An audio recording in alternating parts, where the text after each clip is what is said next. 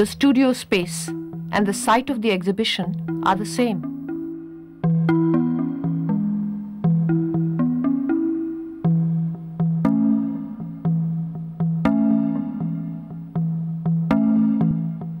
In the gear, tackle and trim, there is a thingness of things, a bricolage of wonder at the persistence of human labor.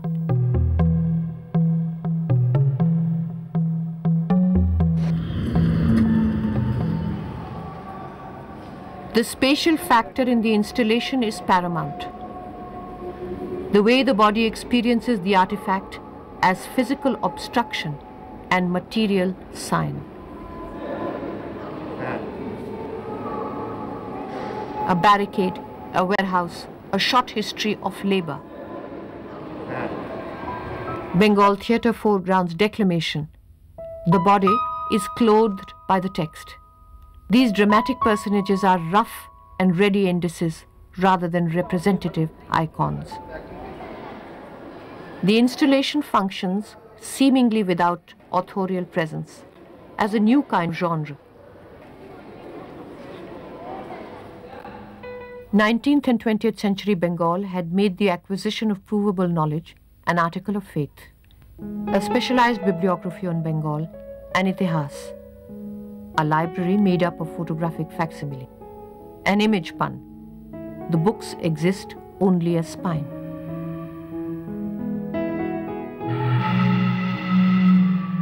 That is best. Every age does not bring its own end, does not complete its song. It leaves behind dissatisfied sighs in the wind.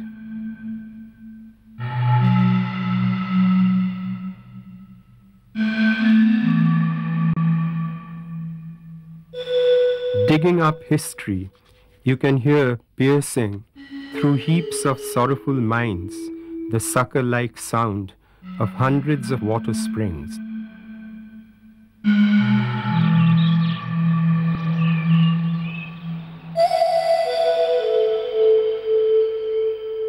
To evoke the towering personalities of Bengal's last 2 centuries, but escape the homage mode of history writing.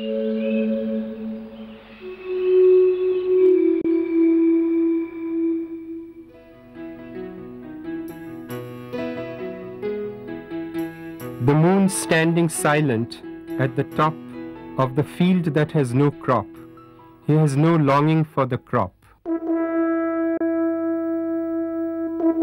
Shamoli, your face expresses an archaic energy of an age when seafaring youths sailed out to new worlds in search for gold, a metal they discovered that glitters because of the genius of women.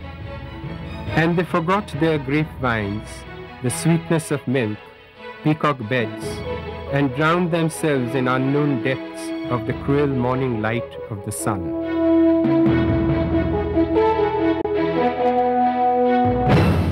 Countless years have passed. Time would not allow man rest, to be more restful. Since he had wanted something, so many rivers of blood have flown. The sound of distant breakers seemed to be the dark inspiration that showers over the shore of a century. Something happened yesterday. Would it happen again, sometime in the inevitable future?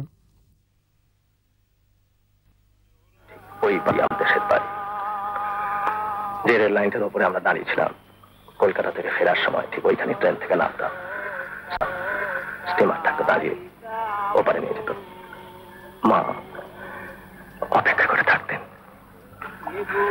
ওখানে দাঁড়িয়ে একটা যার কথা মনে হলো ওই rail লাইনটা তখন ছিল একটা যোগ চিহ্ন আর এখন কেমন যেন বিয়োগ চিহ্ন হয়ে গেছে মাঝি তোর নাম জানি